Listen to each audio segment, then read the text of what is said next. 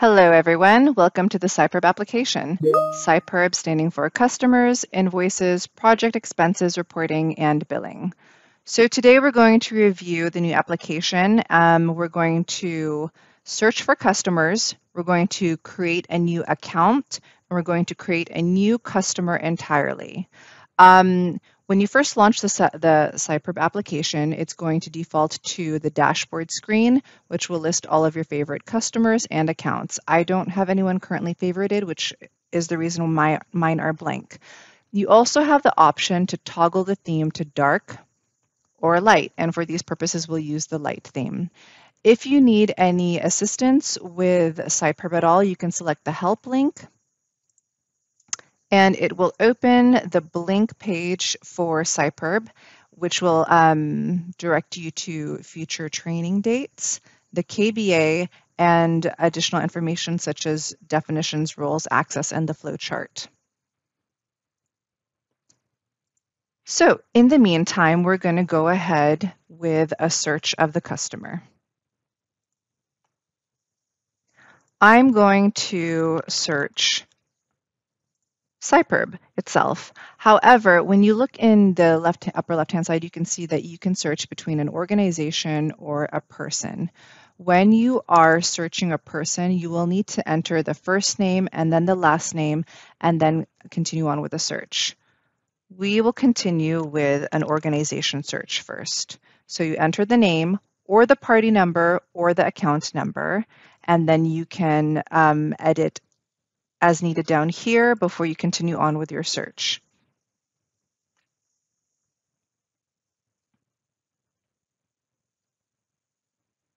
And these are the list of CIPERB customers.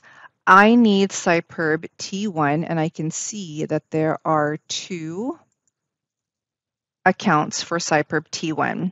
I'm going to view, I need the service agreements one, and I'm going to view this customer to see if the contact information is correct, the site address information is correct, and also if the invoice delivery method is correct. If everything matches as needed, then this is the customer account that I need, and I can proceed with my invoicing and or contract creation. So here's the account information, and everything looks good. According to my customer account needs. This is the correct address that I need for it. And I can see that when I scroll down under account settings, that under invoicing, it's set to paper as needed. So then I can decide this actually is the customer account number that I need right here, and I can proceed with my invoicing and contracting. If, however, I decide that actually isn't, I need someone, I'm in the business and finance department, and I need a different type of agreement. So I'm going to go ahead but I'm still going to work under CIPERB T1. I'm going to select this row, and from here I'll select new account.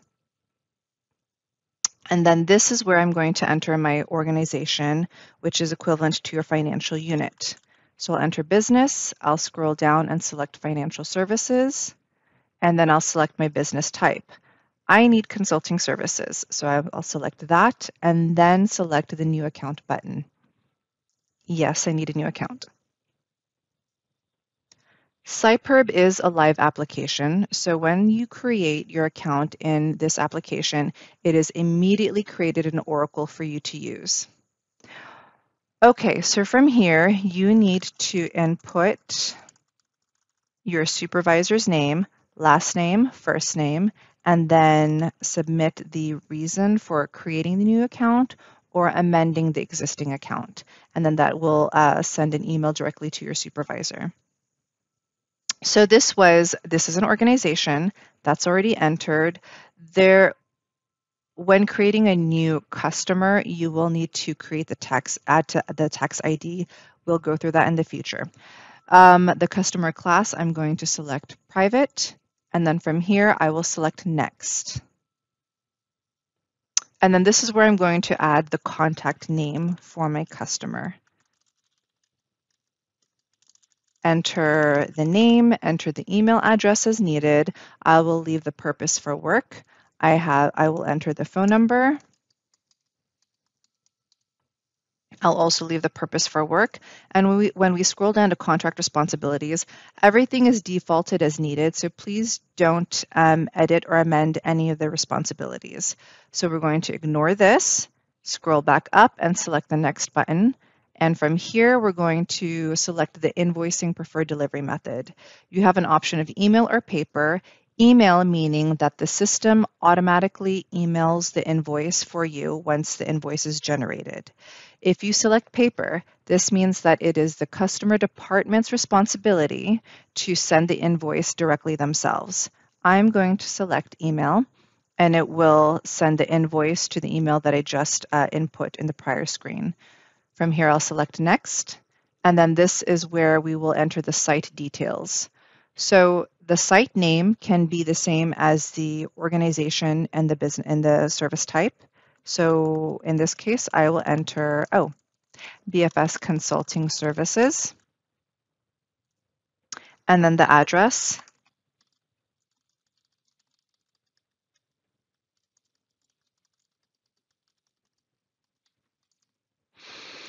And then when we scroll down to address purposes, these 4 purposes are automatically generated for you. So please don't amend anything here. Don't X anything out, don't check or uncheck anything, and don't edit any of the purposes. The only thing that needs to be done here is under the bill to address, open the drop down and then select the address that we just entered here. So once that's done, we can finalize our customer because we have the account details, the contact account, the profile, and the site information. Everything is ready to create. That means there's no errors. But if you want to go ahead and review everything that you just created, open each dropdown, review the information, verify that everything is correct. This is the invoice delivery method. And then once you verify that everything is correct, go back to the very top dropdown and open that again, and then select the Create button to finalize the creation of your account, which once again is going to be live and therefore created immediately in Oracle for you to use once you have your customer account number.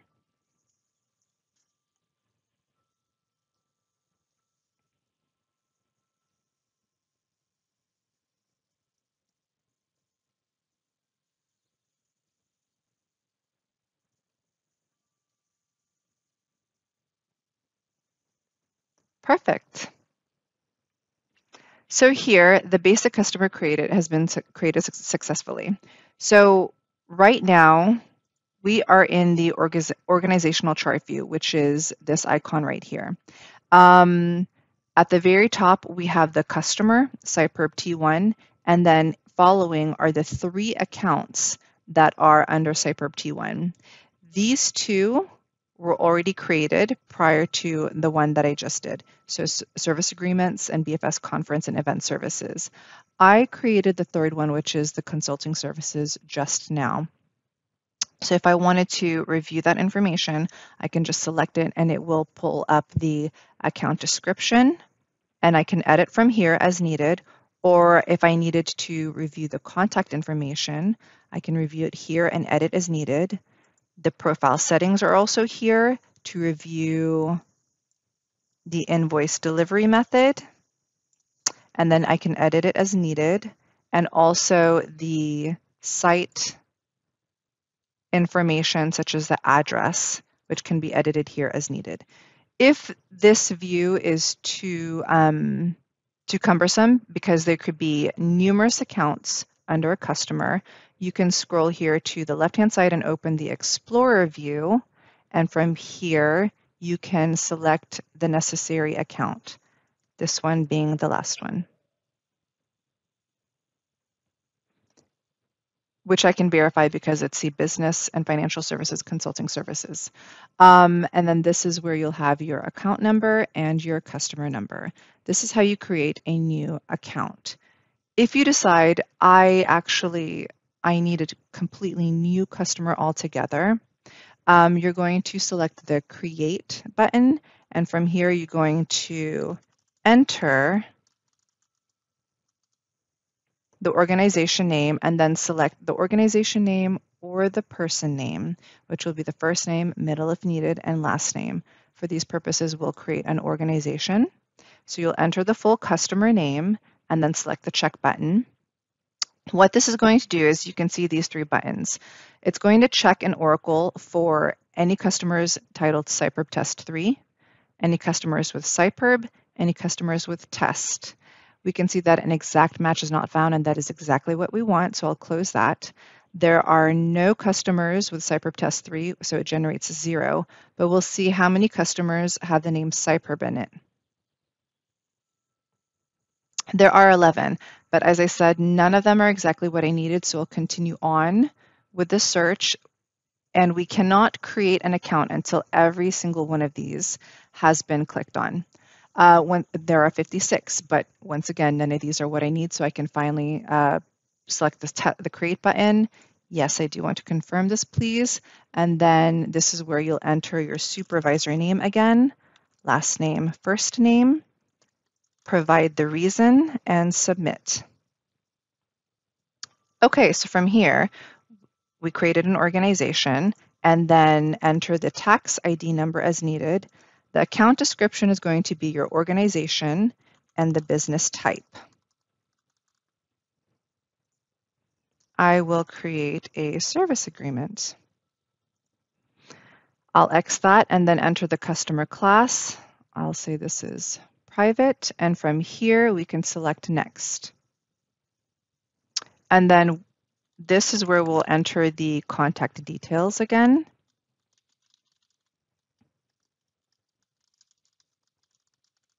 I'll leave the purpose for work, enter the phone number, leave the purpose for work. And again, when you scroll down to contact responsibilities, I won't touch anything here. So everything looks good and complete. I'll continue on to the invoicing method. I'm going to select email and select next, and then enter the site address information.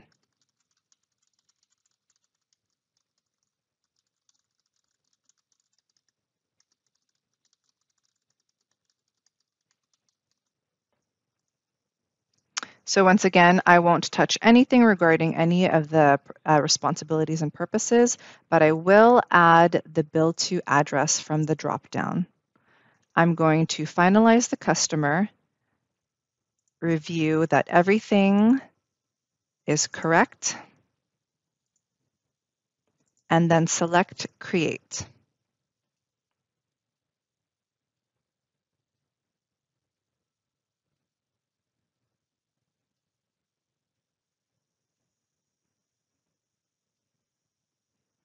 Excellent. Once your customer account is created, you will have the information available. So here's your customer number, and here is your account number. If you want to view that in one page, just open the Explorer view again, and then open the account details, and you'll have the account number here and the customer number here. Now, if you decide, oh, I need to make some changes, I input some of the information incorrectly, this actually is not a private customer class, this is state. So you can edit here as necessary, save, and the save is immediate and live in Oracle. Or you decide, I need to edit my contact information, the address was incorrect. The email address was incorrect. Update it as necessary within the contact data and select Save. If you decide that this actually, I'm just going to delete everything altogether, go ahead and delete the contact and you can make a new one from there. Or if you decide that you want to go ahead and change the invoice delivery method, change it from the profile settings, open the drop-down, update as necessary, and save. One thing to note about editing the address, when you open the site and you need to edit the address itself, once you make the change within any part of the address, you need to go back down to the Bill to Address dropdown, open it up again, and then select the new address that was just edited under this section. Otherwise, it won't update automatically. So don't forget, any changes that are made within the address itself need to be reflected in the Bill to Address dropdown.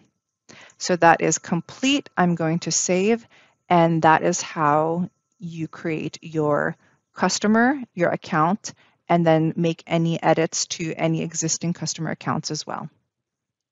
Thank you.